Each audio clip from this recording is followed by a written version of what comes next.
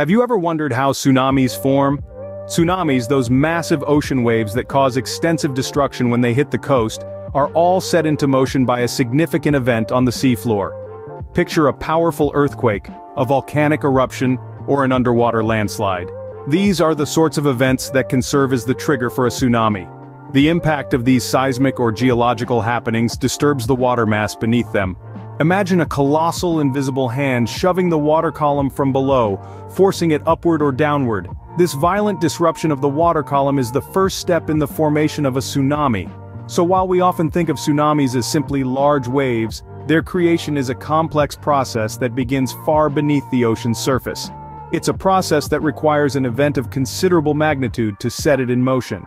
So it all starts with a significant disturbance on the seafloor. Now that there's been a disturbance, what happens next?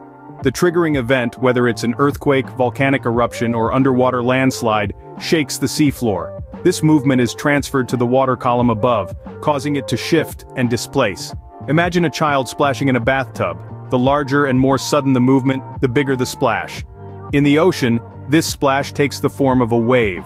But this isn't an ordinary wave.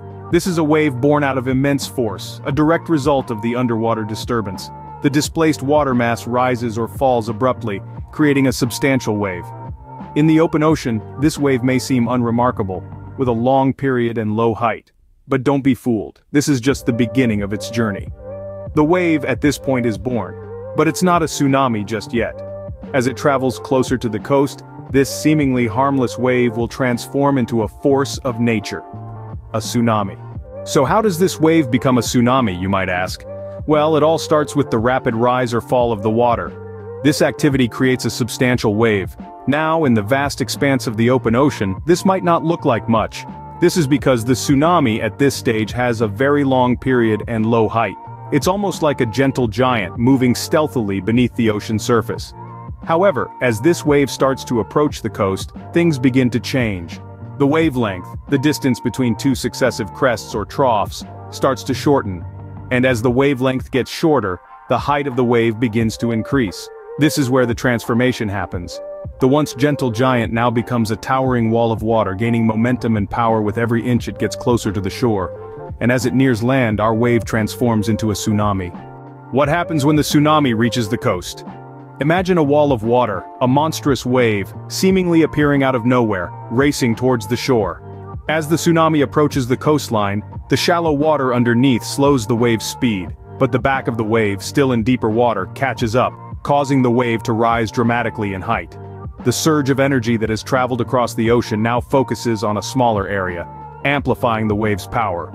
This towering wall of water, a tsunami, can reach up to 100 feet in height, and its immense force can cause substantial damage upon impact.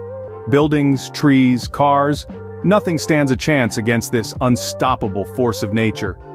The wave doesn't stop at the beach but continues inland, swallowing everything in its path, leaving destruction in its wake. And that's how a peaceful ocean can turn into a destructive force in just a few hours.